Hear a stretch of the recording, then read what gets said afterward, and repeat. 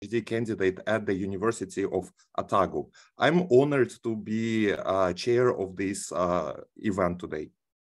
So we will be hearing today the wonderful presentations from the established experts and scholars in the field. We will be hearing first the keynote address by Anthony Borden, who is IWPR Executive Director. He will be giving a keynote speech on this very important and pressing topic of today's situation. Then we will be listening to Dr. Rashid Gabdulhakov, who is Assistant Professor at the Center for Media and Journalism Studies, University of Groningen. In his speech, he will cover Sputnik news agency's propaganda strategies in the regions of Central Asia. Then we will proceed to listen to the presentation delivered by Dr. Christopher Schwartz, who is postdoctoral research associate at Rochester Institute of Technology, Global Cybersecurity Institute. He will be speaking on the principles of countering disinformation. His topic is titled as follows. He will be talking about building a deep fake detector. This is something very intriguing. Then we will proceed to listen to Rustam Gulov, who is the media trainer and consultant, co-founder of Tajikistan's first fact-checking platform, factcheck.tj. He will be talking on the impact of the pro-war propaganda on the population of the Central Asian countries. And we will end with Dr. Farhod Talipov, who is director of the Education and Research Institution, Knowledge Caravan. He will share the lesson learned from propaganda's impact on Uzbekistan. I cannot hear all of your presentations. I'm sure we will have more clarity in this complicated topic after today's panel. Let me also touch briefly some housekeeping rules, some technical regulations of this meeting. So first, we are holding this event, today's expert meeting on record. And sometimes we're taking additional snapshots of it. So in case if you are not comfortable with this, please kindly inform us, inform the IWPR staff by writing in the chat box directly to them. They have the IWPR in their nicknames. However, of course, we would appreciate if you stay with your cameras on so that we have a sense of being together in this very divided world. Then second point of our housekeeping is please drop your questions to the chat box here in Zoom. And during the event, of course, we will be reading them out when there is a time for Q&A sessions. Third item is that we understand the complexity of the topic. It is a very divisive topic, the propaganda, the war in Ukraine, the Russian propaganda in Central Asia. And we understand that people may have strong feelings about it. I urge each and everyone in the audience joining our Zoom meeting today to remain civil, ask questions during the Q&A session, and abide by gender and conflict sensitivity. We have to be sensitive and sensible to each other's positions. Finally, we're providing simultaneous interpretation during the event. So it's not only going to be English language here. Right now I will address the Russian-speaking audience. Мы обеспечиваем синхронный перевод во время данного мероприятия, поэтому если вы хотите переключиться с английского языка на русский язык, выберите русский язык на нижней панели в Zoom. Там есть значок «Глобус». Щелкните по нему, на нем. Если у вас возникли проблемы, пожалуйста, напишите нашим представителям. Опять же, представители, они имеют отметку IWPR у них в никнеймах, и дайте об этом знать им. So, on this point, thank you for your attention. I'm passing now the floor to the keynote speaker, Anthony Borden, who is IWPR Executive Director. So the floor is yours. You will have 10 minutes, and I will give you a notice 1 minute before the time is over. Thank you. Okay, Dmitry, thank you so much. And just by the way you introduced the discussion, it shows the seriousness of purpose, the great organizing, and the team effort behind all this. And I'm always so impressed and so delighted to cooperate with our wonderful Central Asia team, and it's great to have you back. It's terrific. Welcome to everybody. It's great to have such interest in this topic. We really believe that by facilitating such exchanges, we can strengthen the capacity of civil society and independent media to confront the really vital challenges facing Central Asia. And as you said today, our topic is war propaganda and hate speech. I just want to quickly note that this meeting is part of our series, the program Amplify, Verify, and Exchange Information for Democratization and Good Governance in Eurasia. It gives me yet just one more opportunity to thank our most wonderful and generous and long-standing friends at the Royal Norwegian Ministry of Foreign Affairs. We thank them so much for their support, their enthusiasm, their generosity, and their long-term strategic vision. And we just love having them as a partner, and we look forward to more events such as this and other work together in the future. And of course, I want to take just a brief moment to thank all the Central Asia team at IWPR. Sadly, many of you I don't know, but some of you I do, and I always admire the work as much as we can follow it and indeed keep up with you. Their job is to combat disinformation in the most creative way by strengthening the capacity of local voices to overcome Russian media. And just a quick shout out to Olga, Begaim, Akalai, Jazgul, Nargiza, and of course, my old and dear friend Abahan, who's reserved. I think he's got allergies today or some other excuse why he's making me speak more than maybe he would in some of these instances. But it's just a chance again to thank them all and congratulate them all for the great work, and of course to welcome everyone to this important conversation. So IWPR, the Institute for War and Peace Reporting, is a global not-for-profit working to strengthen local voices in areas of crisis, conflict, and transition. By giving voice, we drive positive social change. Our headline topic these days, the topic I believe should be everyone's headline, is the global threat of disinformation. It's really the scourge of our time. It's the challenge which prevents us from resolving all other challenges. It's the thing that divides us. It drives conflict and hatred. It undermines our collective capacity to find solutions, whether from war and peace to the economy and the climate. It's for these reasons that we believe that disinformation is our gravest, immediate, single challenge. Globally, we are beset with a profound transformation of the media landscape. Decades ago, there was dominant top-down media and media gatekeepers. The challenge was to diversify and bring in other voices. In the early years of our work, not long after the fall of the Berlin Wall, that was our original concept.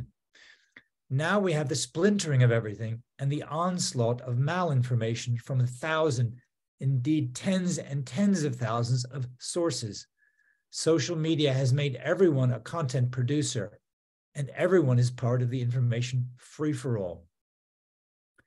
But the grave and particular challenge for those of us who believe in international law, human rights, and free and responsible information is this: the landscape is unequal. In democracies, and among people who believe in democracy, we believe in open information, the competition of ideas, and the rule of law. There are some standards and some expectations. I'm not saying that these are not violated. I'm not saying there are not problems. There are tons of problems. But there are some fundamental assumptions and some ground rules. IWPR's own ethical international standards of journalism and analytical research are a part of that. The same is not true for others in this space. That includes China, and especially for the purposes of this discussion, Russia. We can say that the mindset of information management has not fundamentally shifted from the Soviet period. Media and communications are fully considered as part of political and ideological campaigns. The information war and the military war are one and the same. As you will know better than I, turning to Central Asia and Russia's near abroad, what Russia effectively considers its home sphere, Russia has been producing disinformation and driving propaganda narratives for decades. Soft power combines with subversion, bullying, and pressure, including pushing people and institutions into self-censorship. The aim is to compel behavior at home and manipulate opinion and politics abroad. This is called sharp power. These narratives had a set of common characteristics and features. Traditional themes, such as Russia being the victim, the inevitable collapse of Western culture, the promotion of traditional values, the polarization between them and us. There may be a lot of contradiction in the narratives and unofficial and official statements, but that doesn't matter. Confusion and disorientation are part of the objective, and anyway, there is no accountability. With the beginning of the war in Ukraine, those narratives were adopted to support the agenda. It's the big lie, combined with distorted history, mixed in with a dizzying array of victimization, emotive manipulation, and fear-mongering. The big lie is the driver of this catastrophic war, built in the realm of competing truths, different truths, what the Moscow propagandist Alexander Dugin calls our special Russian truth. Truth not as facts, but as belief. The Maidan revolution is a coup. Russia did not control or supply the forces that shot down Malaysia Airlines Flight 17, killing 298 people. The bodies in Bucha and other suburbs of Kyiv, some of which I have seen with my own eyes, these were put there by the Ukrainian government. It is not Ukraine facing existential threat, but Russia.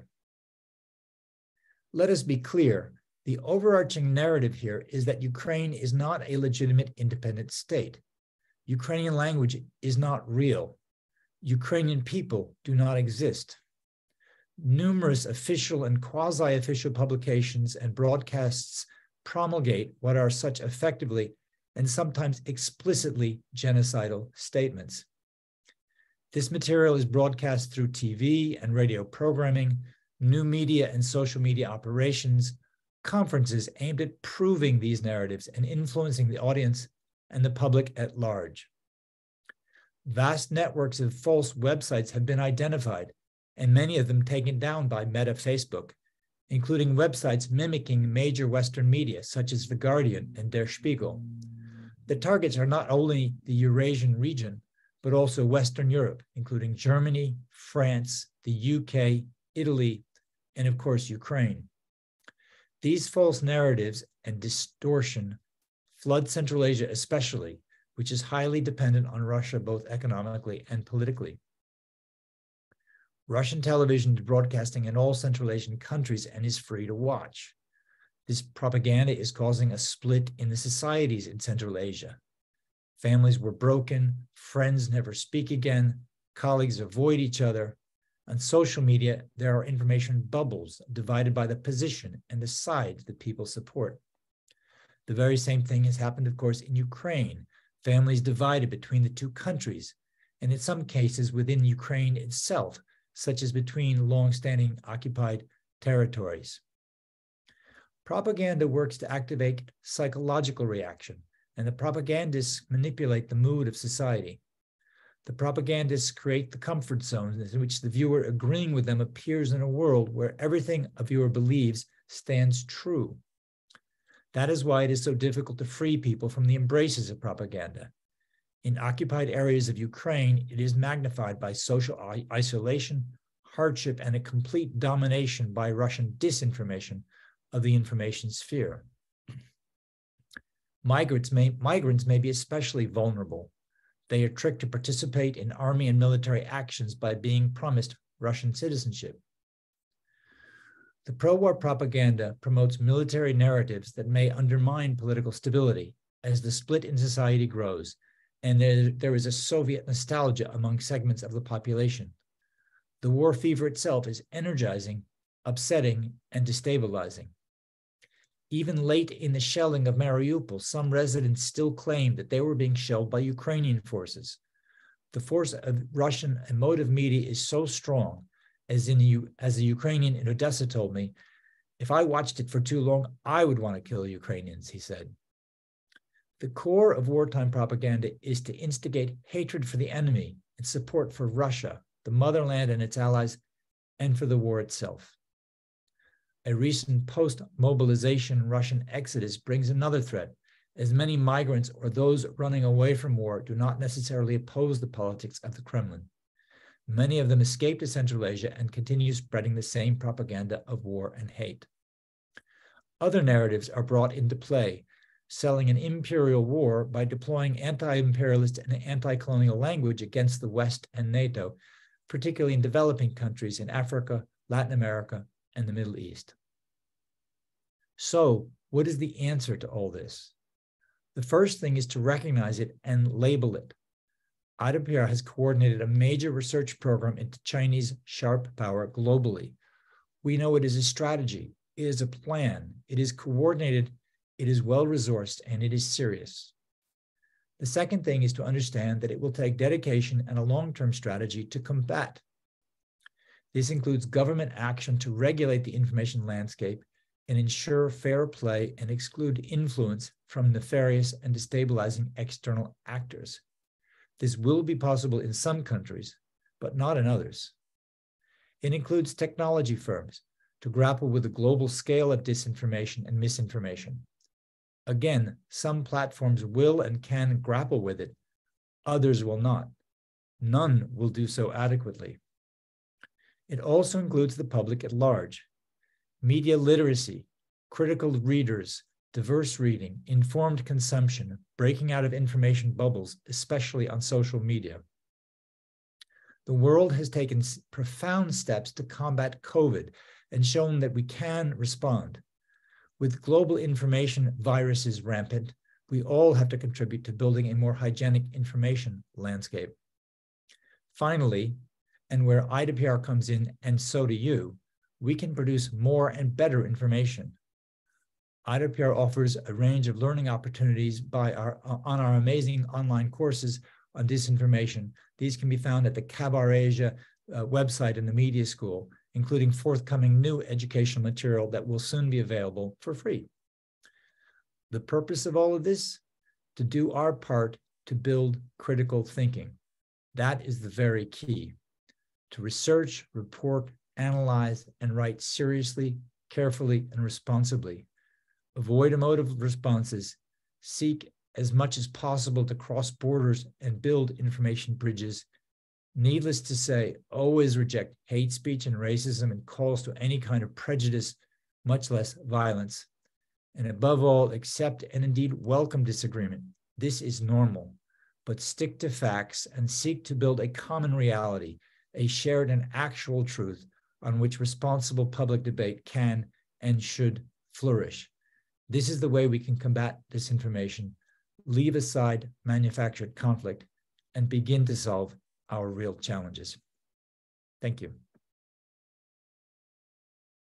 Thank you so much, Anthony. That was a really, eye-opening speech from you about what kind of the crisis we're living in right now, that we are undergoing the crisis of the post-truth society. You were mentioning that Russia is creating a different kind of truths about whether those people in Bucha were real or that they're not real. So in this plurality of the different truths, the approach that you were arguing for, which is recognizing propaganda and labeling it, is something that I think is very important. And I think that this is something that our next speaker, Rashid Gabdulhakov, will be covering in his talk. So now I give the floor to Rashid Gabdulhakov, who is assistant professor at Center for Media and Journalism Studies, University of Groningen, who will cover Sputnik News Agency's propaganda strategies in the Central Asian region. I give the floor is yours. You have 10 minutes. Thank you. Thank you so much, Dmitry. I would also like to express my sincere gratitude to everyone who organized this panel, to IWPR, to Cabar.asia. We have a long history of collaboration. It has always been very rewarding and pleasing, and look forward to future collaborations as well. A quick disclaimer: while I'm really honored to be part of this important, timely panel, I wish a greater gender balance could have been achieved. So I hope one way we can solve these mansplaining manuals is by involving people in a discussion actively. Yes, so please let's get involved and co-create knowledge. Propaganda is such a vast term. It's that we can spend hours, if not weeks, talking about it. And as an educator, I can definitely. But today I want to focus on just a few snapshots. So please treat these as such. Yeah, the idea is not to provide a comprehensive picture, but just to stress what's out there and what's important. So I will start with some questions. What is propaganda? We have to understand what we are talking about before we can proceed. I will elaborate on why the Russian propaganda matters particularly globally and in the context of Central Asia. I will share some concrete examples that will come from the platform Sputnik. And at the end, I would like to instigate a discussion on what must be done in reaction to these propaganda strategies. There are many definitions to propaganda. It's like culture. Yeah, how do you define culture? 150 different explanations. I offer you mine.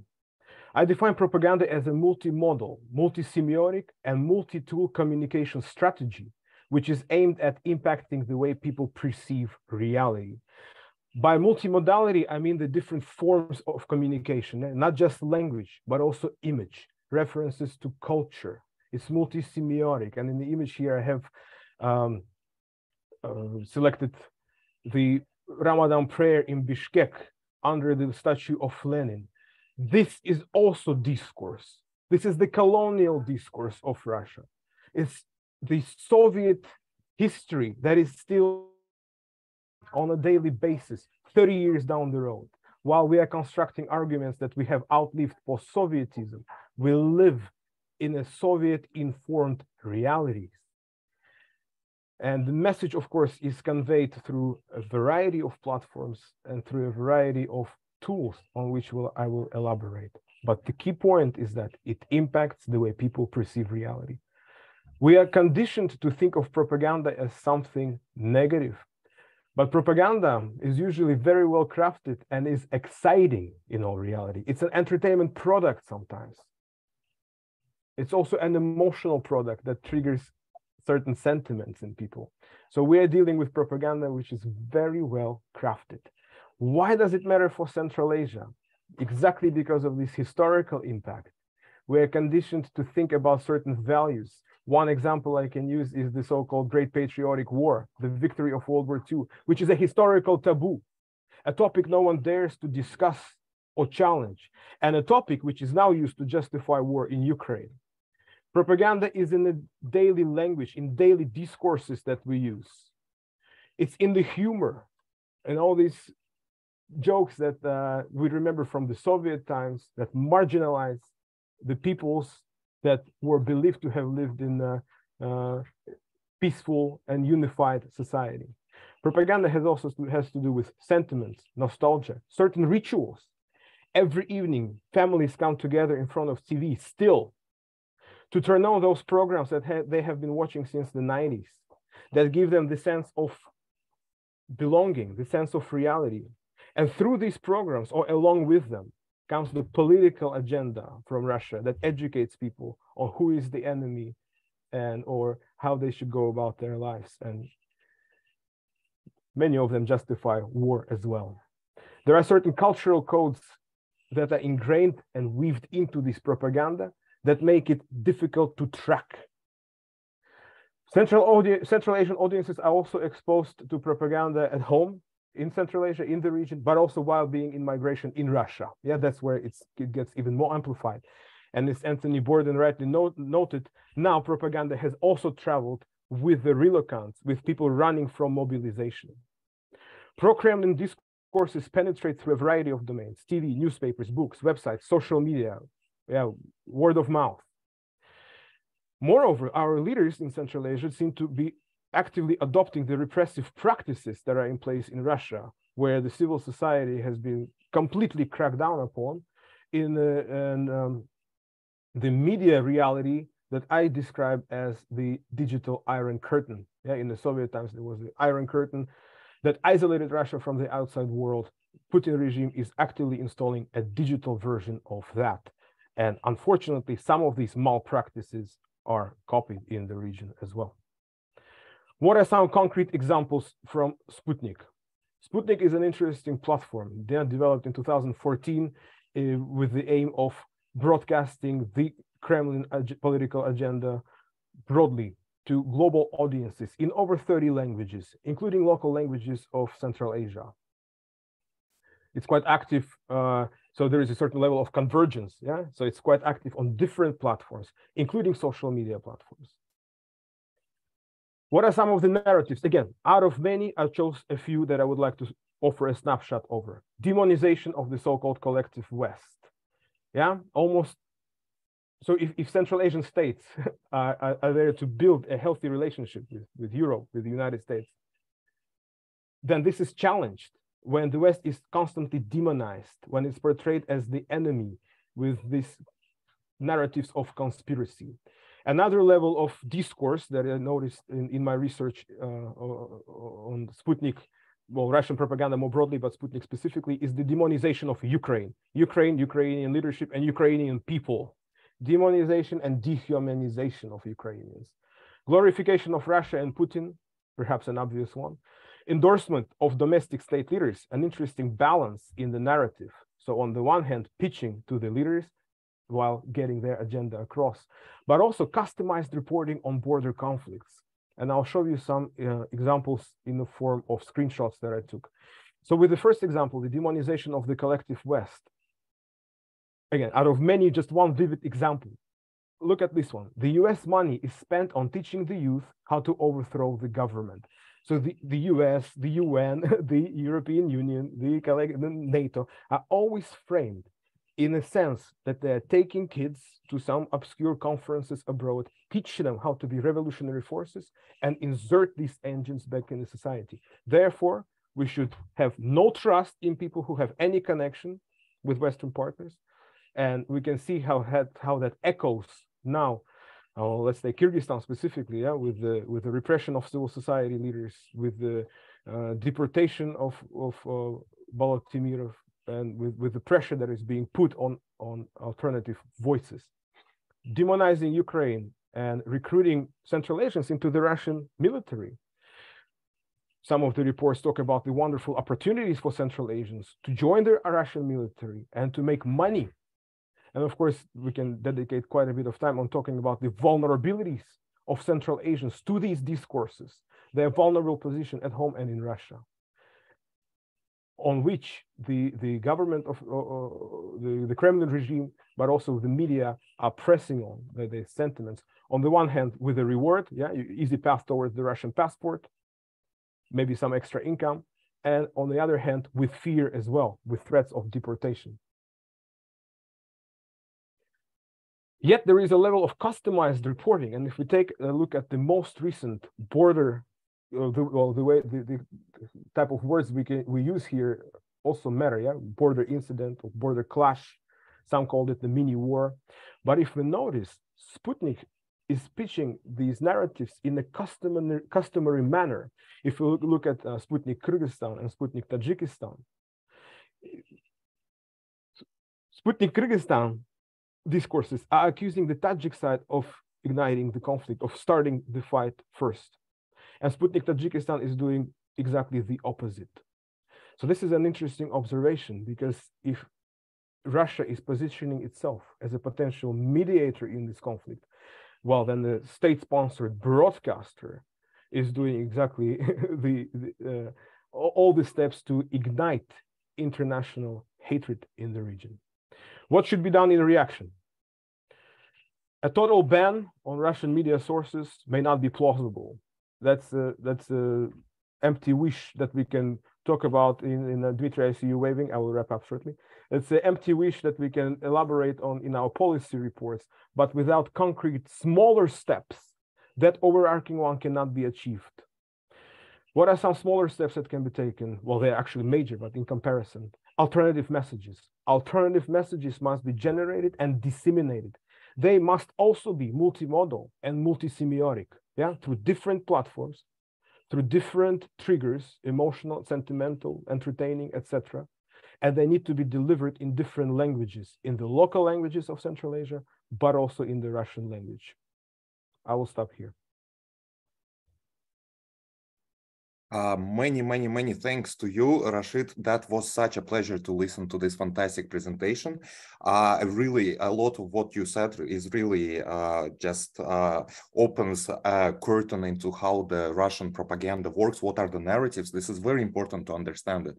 And while listening to you, I was thinking about recently coming at this movie, which is called, maybe the audience knows it, it's a very famous movie of director Balabanov. It's called Brat and Brat 2. And I just, right now in 2022, when the war in Ukraine is rages on, I was just watching at how the Ukrainian community is portrayed in this movie and how are portrayed other nationalities, which are also present in the territory of Russian Federation, how are they portrayed. And the way that this negative treatment of these others is hardwired into the whole psyche of the viewers is just fascinating. It's very interesting. But now we're living in the 21st century, and there are so many technical innovations in a way of like how can the propaganda be hidden, so that sometimes it's not as obvious, for example, as it is in Balabanov's movies. And I think that the next speaker, who is Christopher Schwartz, will help us to understand what are the principles of countering the disinformation, and he can share his perception of what is the deepfake detector, how it works, and how can we apply it to fight Russian disinformation. Thank you. Christopher, you have 10 minutes and you can start. Okay, let me see by sharing my screen.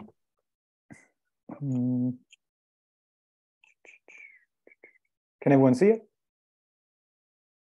Yes, we can Great. see it. So first, thank you to Olga in particular for hunting me down for this opportunity. It's been a little bit complex getting me here. That's also why my topic is not exactly the same as what I'm listed in on the agenda. Secondly, I'm not necessarily going to be presenting my own research. I'm presenting some composite research of myself and a team I had recently joined called the Deepfake Project. The presentation I'm going to give you is derived on other presentations with a little bit of my own added input by my two supervisors in the project. So we are looking into deepfakes. So what is a deepfake? A deepfake can be considered an artificially generated audiovisual rendering. It's a very fancy description. It will be clear in a moment what I mean by that. It is usually created without the consent of the target, and it is getting harder and harder to detect. This is a deepfake. If any of you are fans of Star Wars and you have seen The Mandalorian, then the representation of Luke Skywalker, a young Luke Skywalker played by Mark Hamill, that was a deepfake. Disney is actually a corporation that has advanced very far in this technology. Mark Hamill, the actor, I believe is now in his 70s. So we have seen, if you're a fan of Star Wars, you've seen an actual example of a deepfake recently. So deepfakes are often used in pornography, again, with or without consent, typically without consent.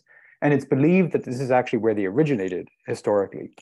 They can also be used for art and entertainment, like the example from Disney right here. But they also have political and military uses, which is, I think, the aspect of most collective concern. So vectors of deepfakes, so what do I mean by that? So right now, the current emphasis on the generation of deepfakes, both by adversaries, which includes governments, corporations, and individual actors, and by defenders, those of us who are trying to deal with the problem, is on manipulating faces. Here we have an example of Obama and Putin. The manipulations of entire scenes are fairly difficult, but they are possible. So this is an example from a New Zealand defense force in Afghanistan, in which the audio was swapped out to create more of a sort of a chaotic crisis scene. And it's a bit of a blurry area. Some consider it deepfake, some don't. But the point is that the ability to actually like manufacture an entire battle scene, for example, we're not at that point yet, although you might hear discourse, especially from governments involved in the Ukrainian war, that this is already going on. So there are several kinds of deepfakes, but the one that is most concerning, the two that are most concerning for us in the deepfake project are what are called face swaps and puppet masters. So a face swap we have seen, there's this famous example from TikTok of Tom Cruise's face being put onto the face of an actor who had a very similar facial structure and who could simulate his voice patterns. So you have probably seen it.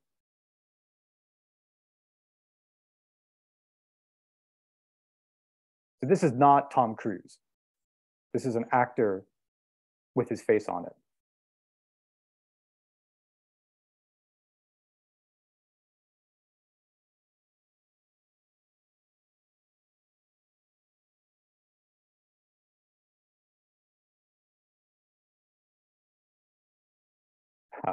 Nice little threat there. Okay, so that again, that was not actually Tom Cruise. In case you haven't seen this video, it's Tom Cruise's face put onto that of an actor. Then there's the puppet master. So the puppet master is a very different technique. It takes an actually already existing photograph or video of a person and manipulates that to get them to speak or do something that an underlying actor imitating them wants them to do. So there's a famous video going around on YouTube with Barack Obama.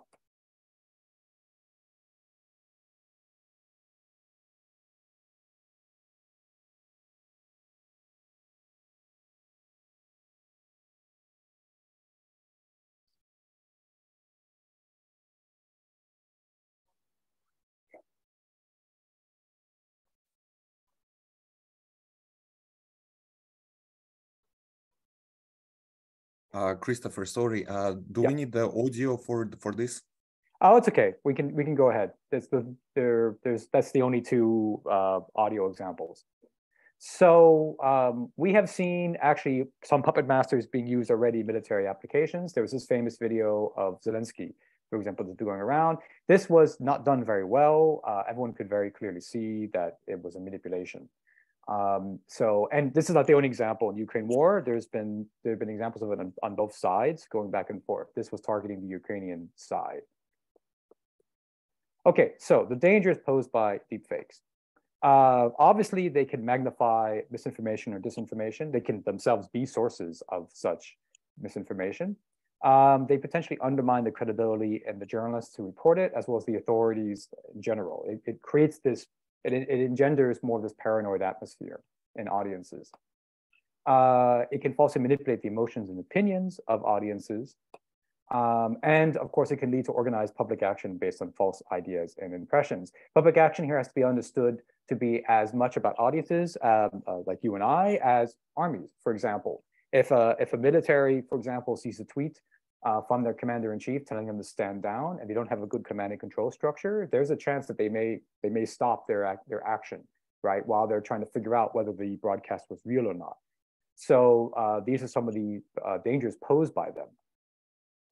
And they're also easy-ish to produce. So you do need a lot of technical skills and computational power and craftsmanship to produce a good one, but it doesn't necessarily take a lot to produce a not so good one and still accomplish your purpose. And moreover, we are not far from a period, there's different speculations about how long, a decade or two, before we have almost visually perfect deepfakes. So deepfakes prey on audience susceptibility, and there are certain conditions that lead to audience susceptibility. So first off, it is often hidden where comes a deepfake, the provenance of a deepfake. They just sometimes appear in the void, as it were. We don't know where they came from. The metadata has been stripped, and it's unknown who produced it and for what purpose. Audiences obviously lack a lot of media literacy, which makes them more vulnerable when they see something like this. If a deepfake is injected into an emotionally intense media environment, especially where the perceptions of an existential threat, then it can really explode. And by what I mean is basically when an audience feels that it is under a threat, it is under attack, like in war conditions, but not necessarily. When there's also conditions of socioeconomic precariousness. So when people feel like their livelihoods are in danger and they cannot accomplish the lives they want, which at this point is a pretty universal feeling, whether in advanced capitalist economies or in societies like Central Asia. A lack of trust in journalists and authorities, which again is a very universal feeling now. So this is where we come in. We have been doing studies with journalists to develop this tool, the deepfake detector. This user interface you're seeing is still under development. We will not be using exactly this. Part of why I was brought on the team, I'm a former journalist. is to help them develop the UI, the user interface, in a way that will be more effective.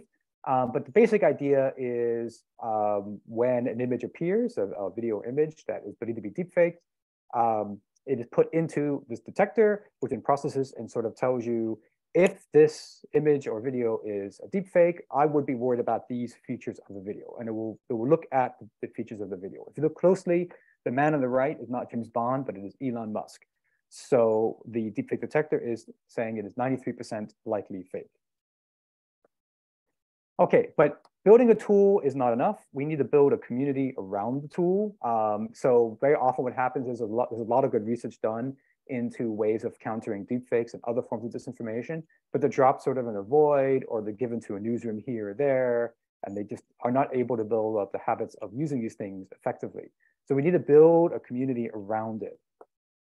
So toward that end, one of our team members, he's actually a PhD student, is building an actual platform where newsrooms and individual journalists and other users can communicate with each other, share insights and information, and use the tool more effectively. We need to increase our user studies, which is why I'm very glad to be invited here, because I would love to invite a lot of you and your colleagues to come on board and help us to develop this more strongly and to eventually be members of the user platform. We need to expand the use cases. So we've been focusing on journalists at the moment, but we might be expanding beyond that professional class to include other ones, including members of government. I can stop here, or I can talk about spotting deepfakes. So what you actually need to look for in a deepfake and what we are looking for. How much time do I actually have, Dimitri? We have 1 minute. You have 1 minute left. This is a perfect point to stop then. It's also, okay. I can't see you on my screen. I only see my screen. So it's hard for me to judge your reactions to, if I'm talking too fast, for example, you know. We're enjoying every word. Wonderful. Okay, we can stop then. And later on, if you want to talk about what we call the actual artifacts, we can discuss that. And if I was going too fast, feel free to ask me a question and I'll go back over it again, no problem. Thank you very much, Christopher. Yeah, I think that the audience, all the guests of the meeting, they have no moral right just to let Christopher go on this note without actually sharing with us how can we actually, like as a users, identify the deepfake video, because you just left us with one final picture where there was something wrong with the eye, and I was like, yeah, there is something wrong with that picture. That must be a deepfake. So I hope we return back to this point later on in a Q&A session. But now I would like to give the floor to our next presenter, who I had the pleasure to be in the same trainings with, who I observed teaching the local journalists and others, local tutors of journalism as well, on how to use different tools to understand whether they are dealing with fakes. For example, I remember Rustam was telling how to use the reverse Google search for the pictures just to understand whether they're completely fake or not. That's my pleasure to give now the floor to Rustam Gulov, who is media trainer and consultant, co-founder of Tajikistan's first fact-checking platform, Factcheck.tj. He will be talking about the impact of pro-war propaganda on the population of Central Asia. Thank you. You have 10 minutes. Oh, thank you. I try to be as quick as it's possible. Thank you very much for all organizers of this event, and I really want to thank you to the previous speakers, because I really enjoyed their speech, their presentation. It was very interesting. And regarding to the Russian propaganda and its how it influenced the audience of the Central Asia, especially audience of the Tajikistan, because I'm here and I live here and mostly cooperate with our local media and see how the people is changing under pressure of this propaganda here in my country. But I see this change on the world, the perception of the world among all the people in Central Asia. It's pretty the same, and it has some similarities, because when we talk about Russian propaganda, I want to focus mostly on TV channels, Russian TV channels, because it's one of the most most popular source of information, source of news for the mostly the elder generation, but it doesn't mean that only elder generation consume news from TV channels and the youngest one are consuming it from the internet. No, it's not true, but mostly the elder generation, because of this there's some historical, some reasons, by some nostalgia about their younger age, and the Soviet Union, nostalgia on the Soviet Union. They mostly use this Russian TV channels as a news source. For example, in Tajikistan, around 90% of the people aged 60 plus, or they consume news from Russian TV channels. And at nine channels out of top 10, the most popular TV channels in Tajikistan are Russian TV channels. And the number 10 is Euronews. All others are the Russian TV channels, which all of them are the part of the Russian propaganda. Even some so-called independent, still independent, so like NTV. It's also is under Russian government. I don't know, guiding, let's call it, but they also operate under Russian government. So all of today in Russia, they have no real independent media news channels or independent TV channels that. So all of them are the part of this propaganda. Even when we talk about some entertaining channels, for example, TNT or TNT Plus, blah blah blah, the Russian propaganda is spreading through not only through the news, but also through some comedies, some cultural content, through all the content, especially through the news and movies, especially. And the same situation is in other Central Asia countries. For example, regarding to the research conducted by Internews and its partners in Central Asia, eight channels out of 10, with the most popular channels in Uzbekistan and Kazakhstan, is also Russian TV channels. So the Russian propaganda is spreading very, very widely in all the territories of the Central Asia. It's the one way how the Russian propaganda influences the people and the population of the Central Asia. But the second way is this so-called newspeak, thanks to George Orwell, who invented this word, I think.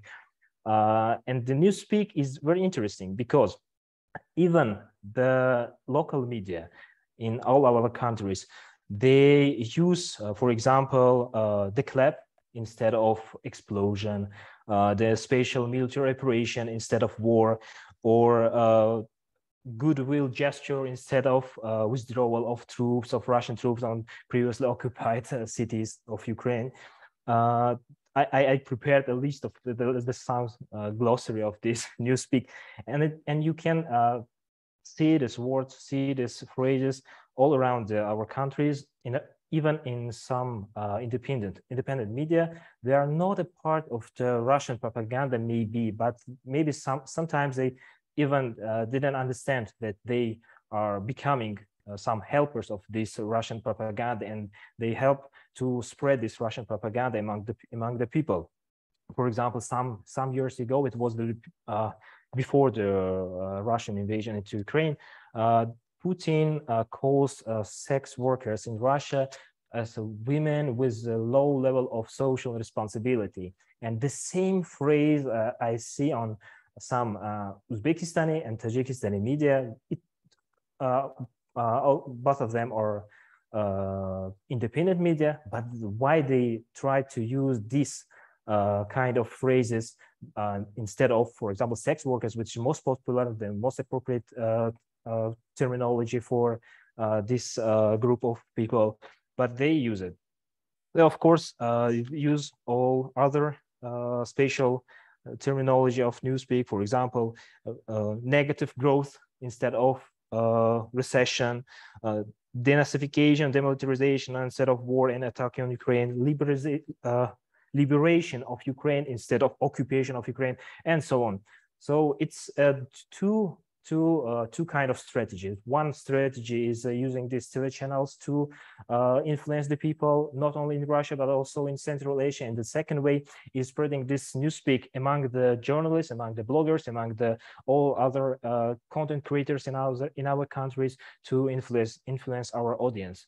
And I think, of course, if you want, I can share with you this research, the report on this research, and you can see yourself that how much our people, I can say that they infected by the Russian propaganda, because this Russian propaganda, they made people to support Russian invasion into Ukraine.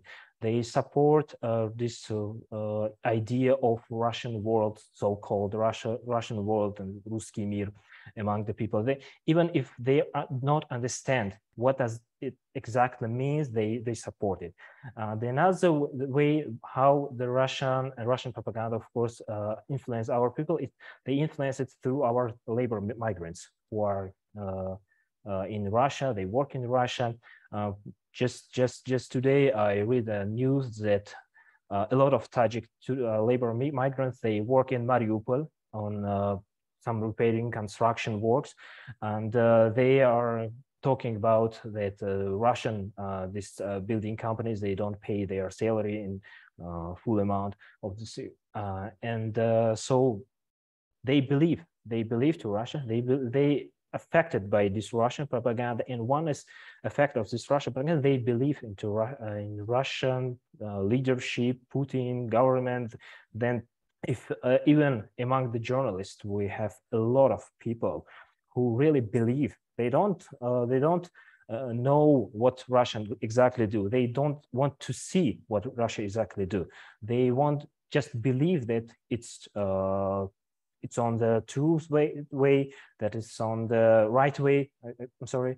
And the Ukraine is really full of Nazis and fascists, and the Russia is really liberate the people of Ukraine from this Nazi government. Well, I think I can over here, and the floor is yours. Thank you. Thank you, Rustam. Thank you very much. That was a brilliant speech of yours.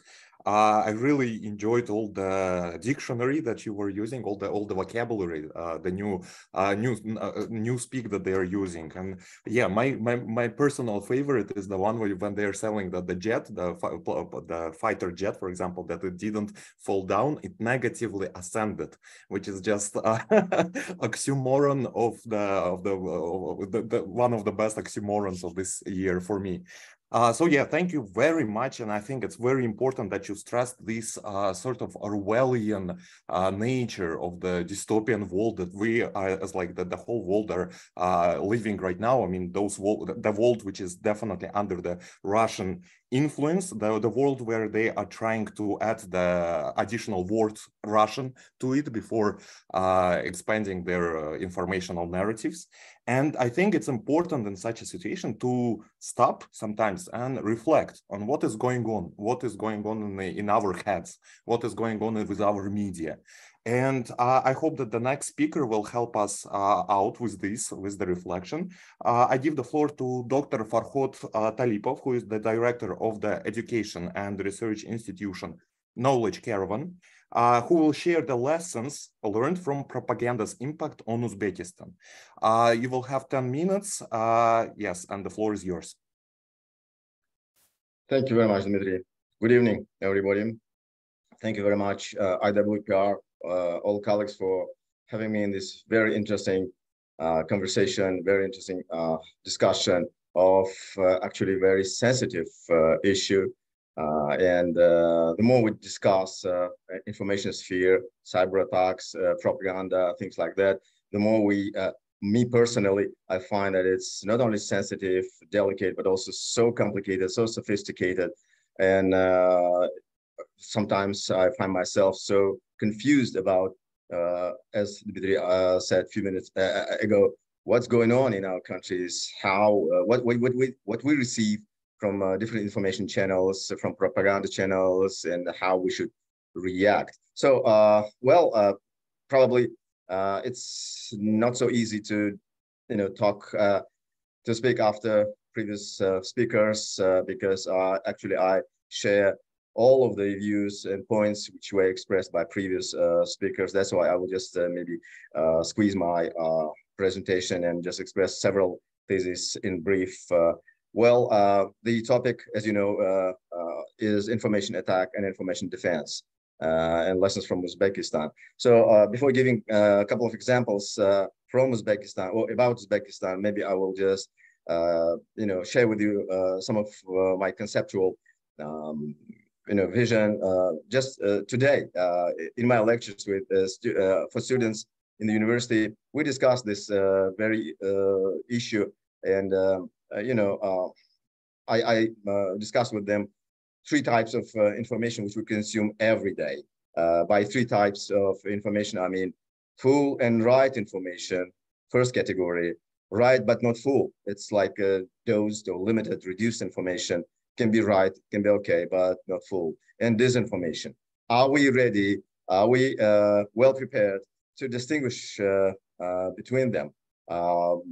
Which type of information we receive every day, every minute, and can we, make distinction? It's not easy. It's not easy even for professionals. That's why the information environment nowadays is getting more and more complicated, and the tools which are used for spreading different type of information are so sophisticated. That's why it requires, great skill, qualification, preparedness, and even morality to, first distinguish between these three types on one hand, and use the, proper adequate tools for reaction. Well, when we discuss information attacks or propaganda, probably I will just briefly indicate also three levels of this process. One is official information attack or official propaganda from adversary, let's say, symbolically adversary. And second level, unofficial attack or unofficial propaganda from adversary, and self-targeted propaganda, I would say, from consumers themselves, let's say, from our own countries, from government and media, local media, and ordinary people. Well, when I mean official attacks, I mean statements made by state leaders like Putin and other officials like Lavrov and others, or state-affiliated or pro-governmental agencies, which also spread some information, make some statements. These are these kind of activities can be called official propaganda or official information attack, made or spread from the just centers, from Kremlin, let's say, or from Moscow. They are official. Sometimes, not sometimes, I would say always, this official propaganda is so aggressive and, sometimes even more dangerous, more troublesome than unofficial attacks or unofficial propaganda, because I can give you a little bit later some examples. For instance, officials use mentoring tone, warnings, official warnings, intimidation, and also sending fake news and so on. One of the manifestations of these official attacks is reflected in Putin's speech one day before invading Ukraine, based on revision of history. Within 1 hour speech, he just revised completely the history of the Soviet Union. This was also a manifestation or the example of official attack.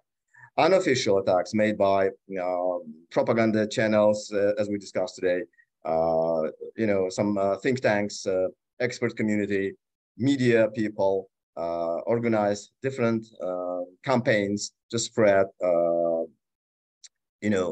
specifically prepared myths or fake news.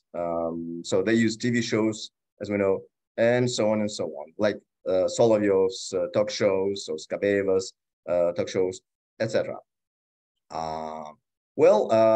There is also interesting level for our consideration. It's self-targeted propaganda. What I mean by self-targeted propaganda or self-targeted attack, even, I mean, local experts, for instance, in our country, themselves contribute to this propaganda. And in unison, I would say, with Russian propaganda.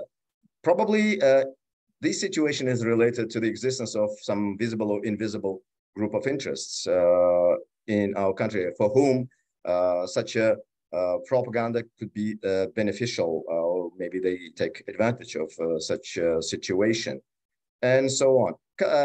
Because I have 2-3 minutes, maybe I will just share with you some of my considerations of concrete cases. For instance, some time ago, maybe in the middle of the military actions in Ukraine, I guess, as far as I remember, it was in summer this year, Ukrainian embassy in Tashkent requested the government of Uzbekistan to shut down the propaganda channels because, according to their request,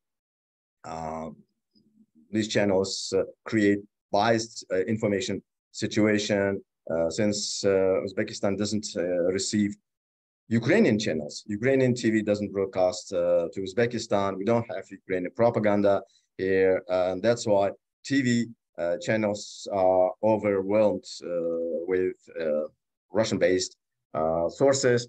That's why this process creates biased information and interprets the war in Ukraine wrongly.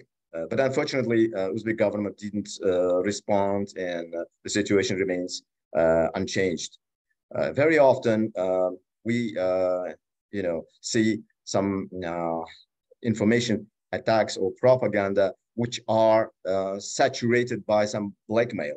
For instance, very often Russian media, and sometimes, as I said, self-targeted interest groups in Uzbekistan or media use or manipulate the issue of labor migrants, saying that because more than 1.5 million of labor migrants are working in Russia, Uzbekistan is so exposed to Russian influence, and that's why we have to be careful, blah, blah, blah. And that's why there is no resistance, let's say, to Russian propaganda. And sometimes resistance is one thing, but also there is support, official or unofficial support of Russian actions in Ukraine, based on this, perception of vulnerability of labor migrants working in Russia.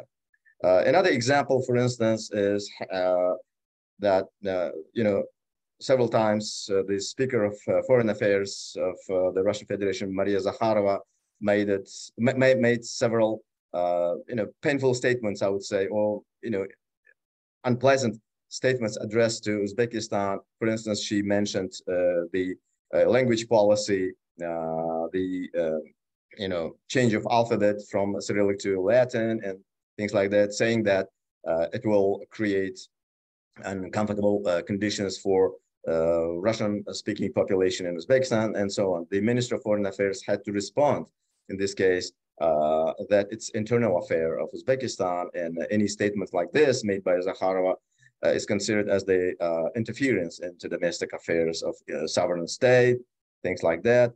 Well, and probably the last example, because I have no more time, which also illustrate how official propaganda or official information attack, is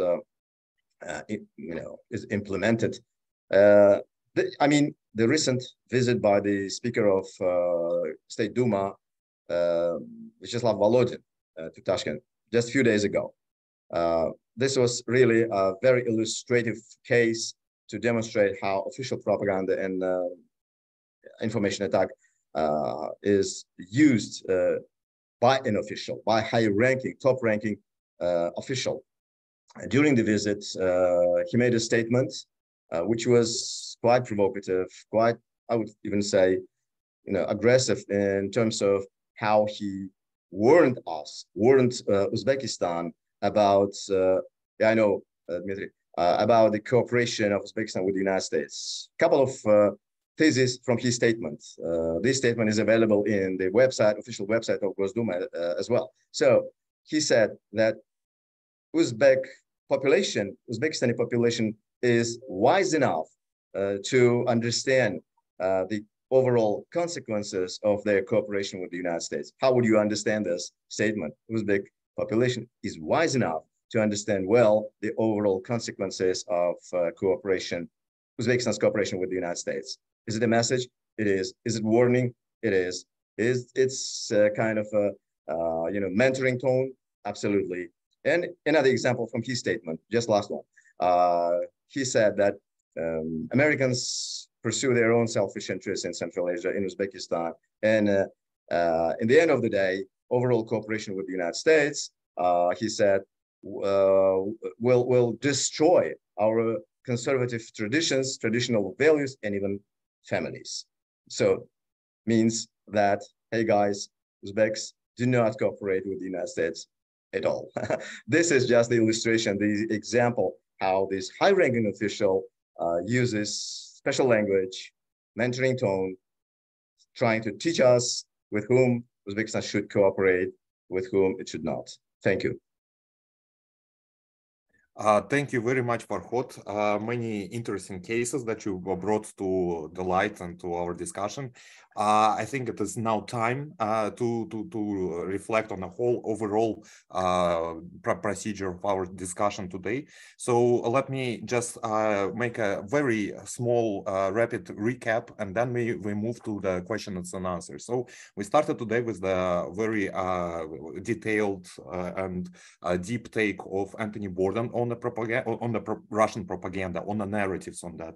Then we proceeded to listen about the types and different categories of those narratives which were presented by Rashid Gabdulhakov. Then Christopher Schwartz made a more technical take on what is propaganda can look like in the 21st century. And then Rustam Gulov shared his wonderful observations about the work of propaganda in Tajikistan. And then we thought about what are the impacts of the propaganda on the politics, on the society in Uzbekistan. The last speaker, Farhod Talipov, presented these questions.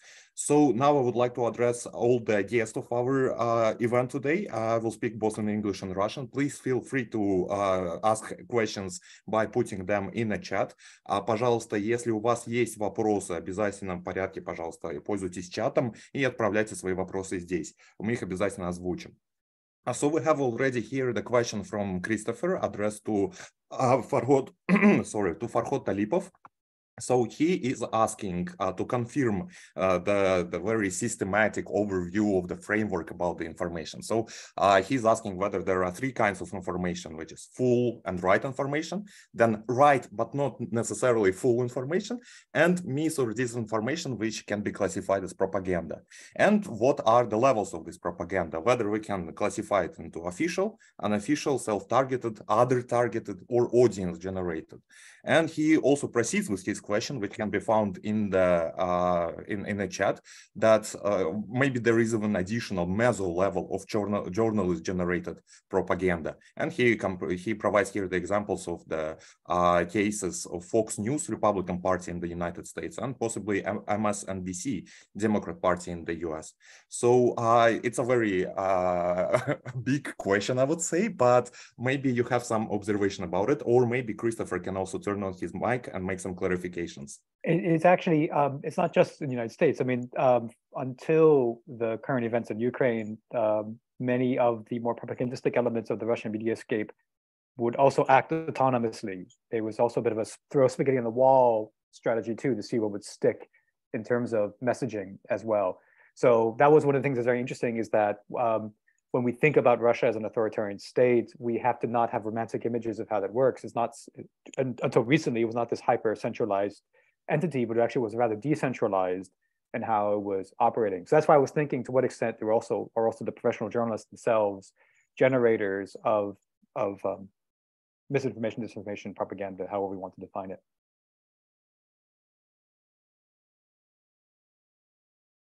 And the question was still addressed to Farhod, right? Yeah, I just wanted to confirm his framework and also to say if he would agree that there is this additional level among the other levels, of course. If you mean between audience and state. Yeah, Christopher, if you mean how journalists generate this information or disinformation, is it about journalists' own role in this process? I mean, yes, journalists. If, for instance, we mean journalists, media workers, for instance, in our case from Russia, Solovyov himself is journalist, so media correspondent, let's say TV correspondent. Precisely. They are informal, not official. They are unofficial. Anyway, so it's broad. I see what you mean. It's a broad category. Okay. When we mean local journalists, of course, depends on if they are working in unison with Russian propagandists. It means they are self-targeted because they target our own audience. Because consumers are here in Uzbekistan, and Uzbek journalists are targeting Uzbek local consumers. So they are fulfilling the work of self-targeting.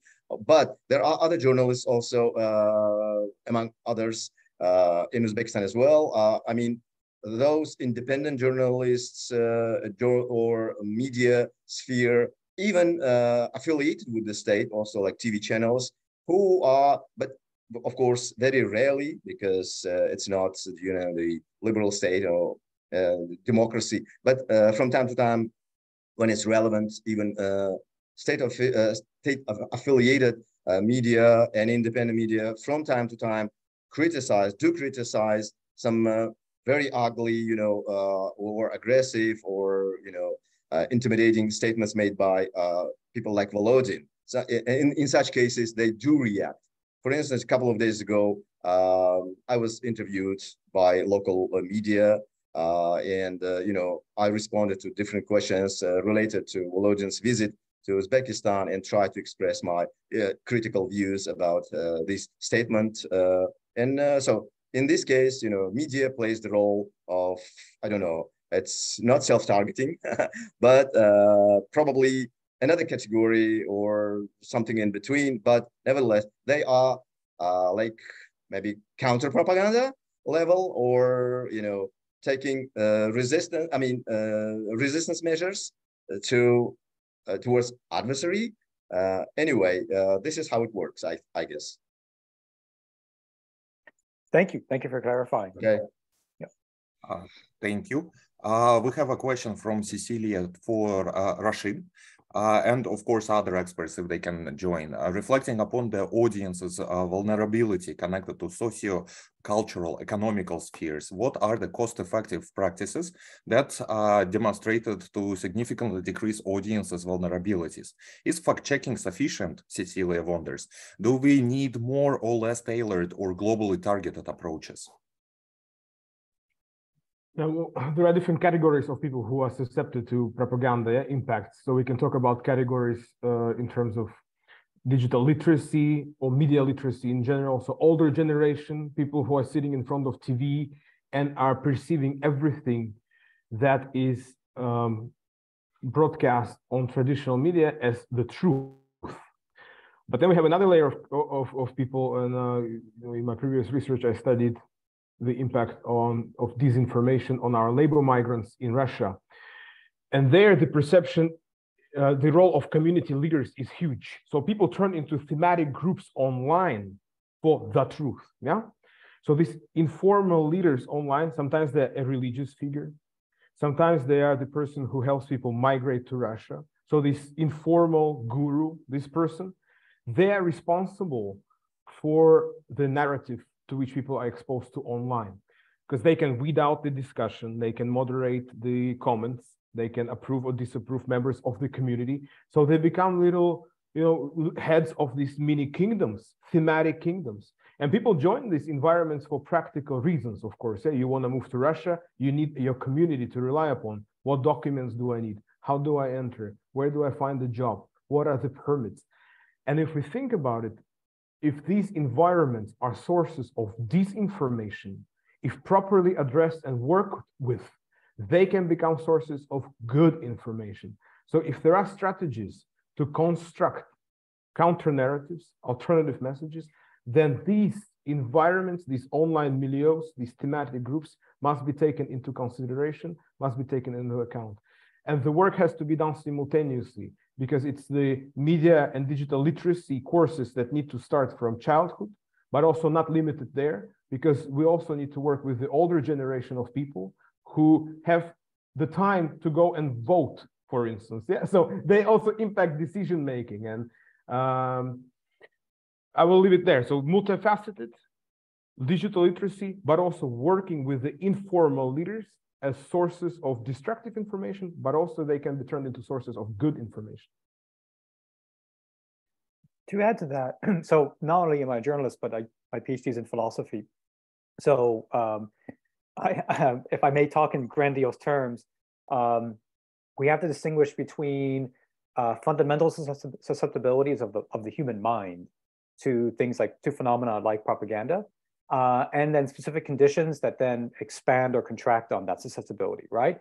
We can't do much about the first, the perennial conditions of propaganda without changing what it means to be human, which is maybe not advisable. But when it comes to the specific conditions of it, there's a lot that can be done in terms of the platforms themselves, as Rashid is pointing out.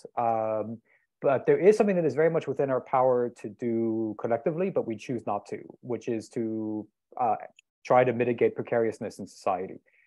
There's a lot of good research by Joanna Bryson that shows that receptivity to the kind of discourses that you often see in propaganda attends real or perceived precariousness within the audience. And so the more in danger they feel in general or from a specific threat, then the more likely they're going to consume such content. And whether they believe in it or not is sort of a hard question to answer, because it depends a bit on what you mean by believe. But certainly it will align with their feelings of being endangered. And this is one of the reasons why right now susceptibility to propaganda is universal, including in wealthy societies, because wealth is just not being distributed correctly. Wealth is not distributed in an equitable fashion. And I mean, having lived in Central Asia, I can tell you that it's definitely not distributed equitably at all. So we can go ahead and try to find technical solutions, or try to teach people be more media literate, or build detector tools and so on. But until we are willing to actually address the way our societies are structured and to try to make people feel like they can have meaningful and relatively safe lives without having to become billionaires in order to do so, then we're not really going to be able to address the problem. We're just going to potentially even make it worse, because we don't really know whether the algorithms we can use in social media platforms will have the targeted effects that we want them to. We don't know if increased media literacy won't make people just more skeptical and more paranoid. There are actually signs that point that direction as well. They become less empowered and more just broadly critical. So yeah, we need, it's not that figuring out the distribution of wealth will solve all the problems. Even a wealthy society like Germany right now, news came out that there was a coup plot by a bunch of very well-to-do right-wing extremists. So there will always be some element of society that can get sucked into these black holes, but it can only be mitigated ultimately at a collective level. Thank you very much, Christopher. I see that Anthony has his hand raised. I will give the floor just in 1 second, because I have to make some housekeeping announcement.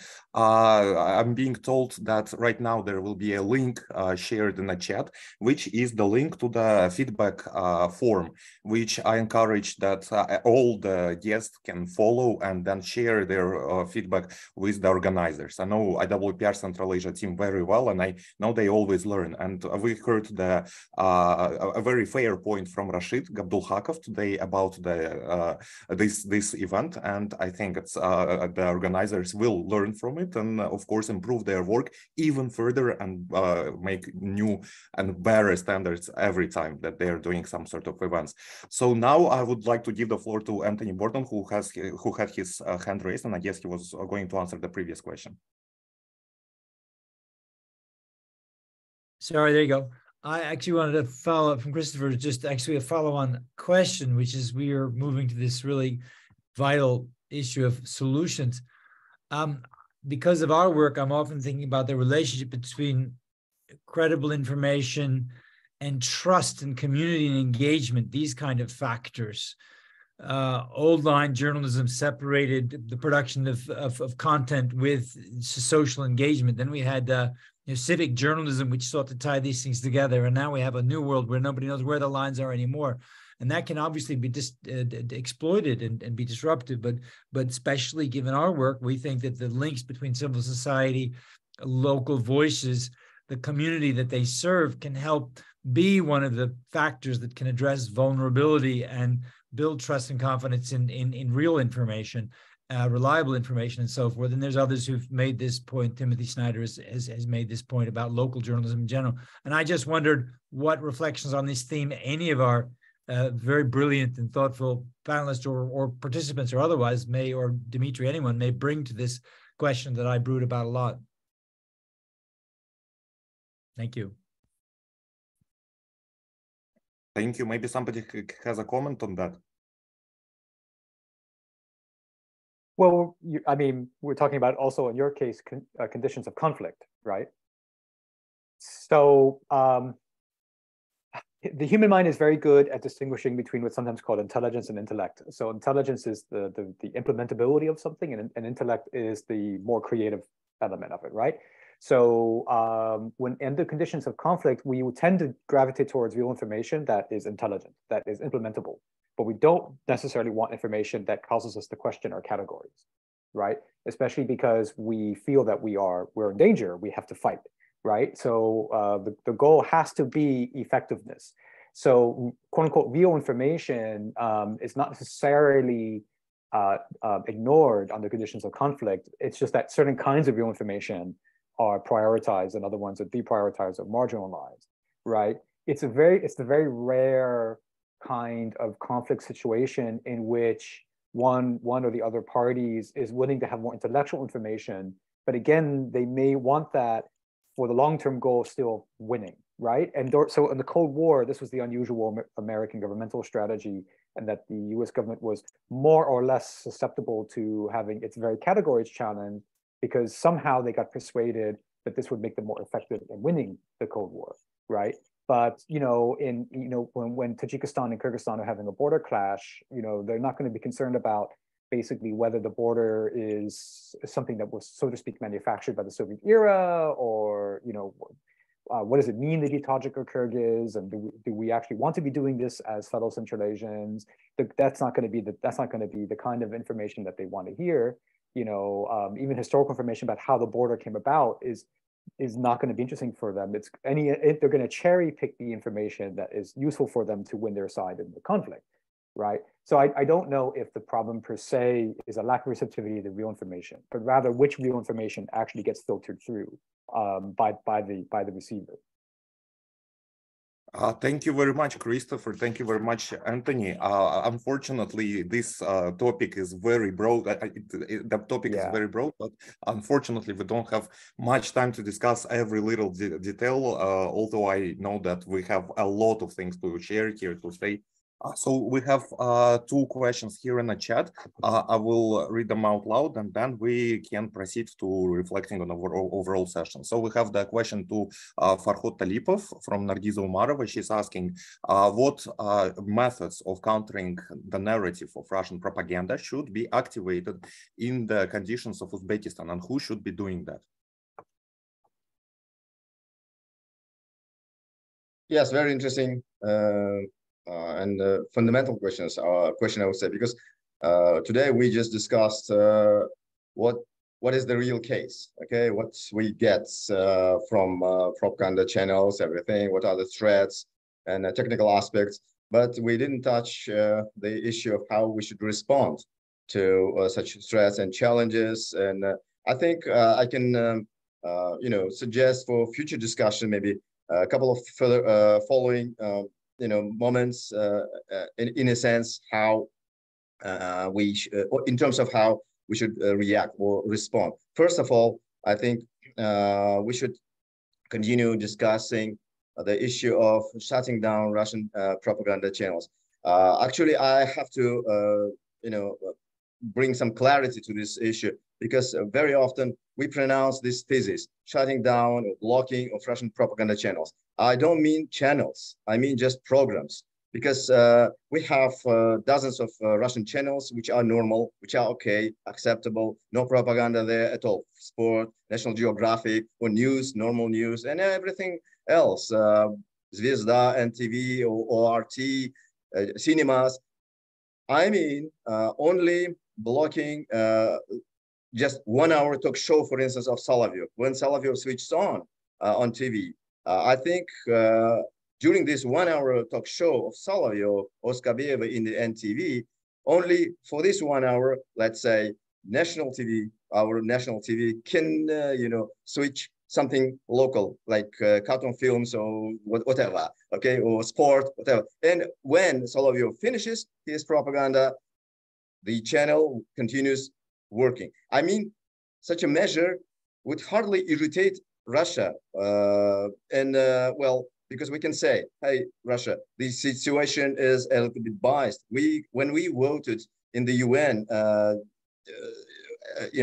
when the Russian side was blamed for aggression, Uzbekistan was neutral.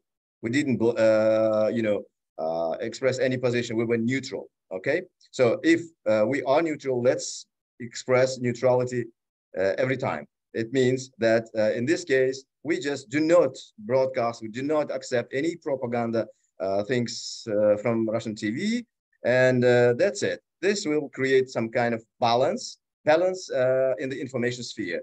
So other Russian channels, other programs are broadcasted normally, easily, without any problem. This is one measure, I guess.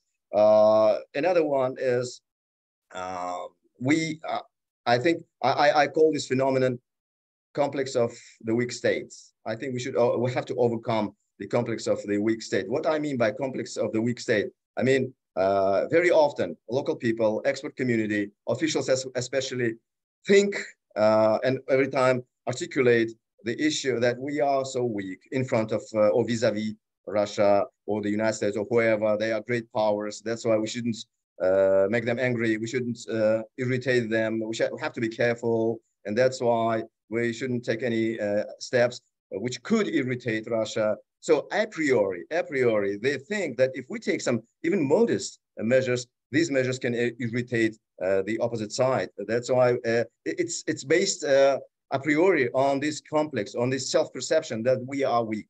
I think we have to overcome this complex of the weak state. And the last one, I think one of the major steps which we can take is the step taken jointly by Central Asian neighbors, Central Asian countries.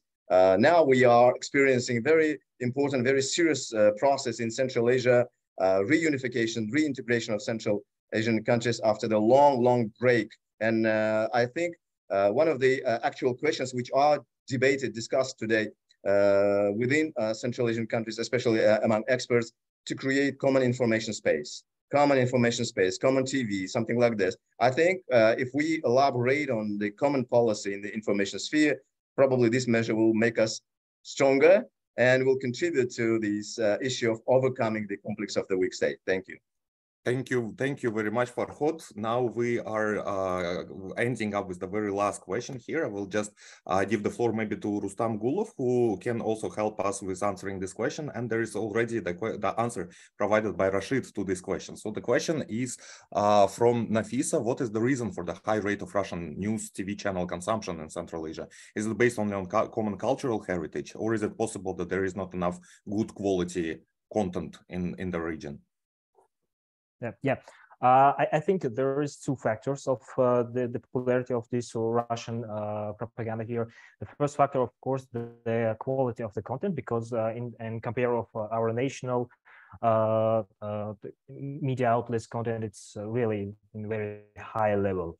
But the second one is, I think it's the most important, because Russian propaganda, they don't give you a chance to think about the situation by giving a fact. They formulate a problem and then formulate a solution of this problem. They give you a problem and they name the problem and they give you a solution to this problem. So you don't have to think about the situation. You don't have to gather the fact, collect the facts and critically think about all of them.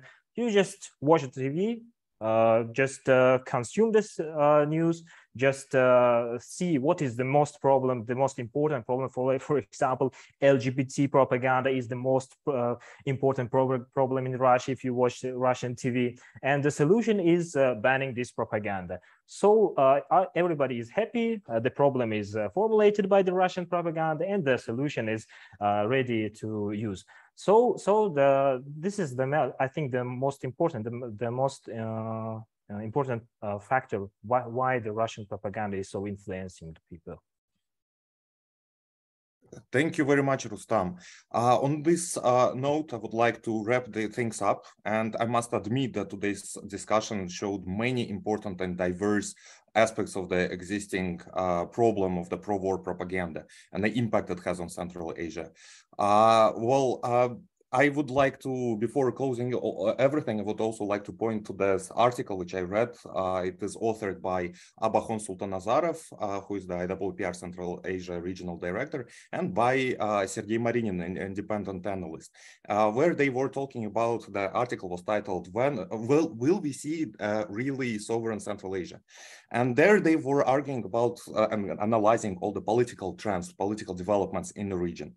But what our meeting did today, it complements the narrations like that. It complements further because it allows us to touch something intangible, something that it doesn't have the physical flesh representation, and the ideational factors that are in our heads and that, just like memes, are spreading across the population. So, and the 2022 and the war in Ukraine, it really showed how important these intangibles are. And I'm glad that today we managed to unveil the curtain and look at the battlefield that is taking places in our heads, in our minds. I also would like to make an additional observation about the networking. I really enjoyed the suggestion of Christopher to cooperate with other speakers who were talking today. So I think our meeting today also had another practical impact. I thank all our speakers for being here with us tonight. Thank you for your time. I understand that everybody is very busy, but you found the time to speak about this important issue. And I'm sure that this discussion brings the changes, at least in our minds, at least in the minds of those people listening to us. I hope that you all enjoyed our today's event, and the panel highlight will be published on Cabar.asia platform following tonight's event, and the video will be uploaded to on YouTube channel, which is great. This is just the comment that I was writing in the chat. Look it up, of course, put the like and hit the bell button and share with your friends. Also, don't forget to explore the Cabar.asia Media School platform, where you can find the courses about of fighting the disinformation and many other important topics too. Before signing off, I would like to remind that there is also the link to the feedback form. Please feel free to use it. Stay tuned, and for such expert meetings down the road, please also follow the social media of IWPR and Cabar.asia for being up to date with the upcoming events. Thank you so much for your participation. It was a pleasure. Dmitry, one thing, when you publish it, can you also make sure you have a very sketchy sponsorship at the beginning, like landed titles or whichever one was involved in this recent controversies? Hit the bell, like and subscribe, and go see this totally untrustworthy sponsor. And then you will have YouTube perfection. Nice, thank you. Yes, I hope that the organizers are taking note of that. Thank you. They better. Thank you. It was a pleasure. Bye. Thank you all. Bye-bye. Bye. Thank you.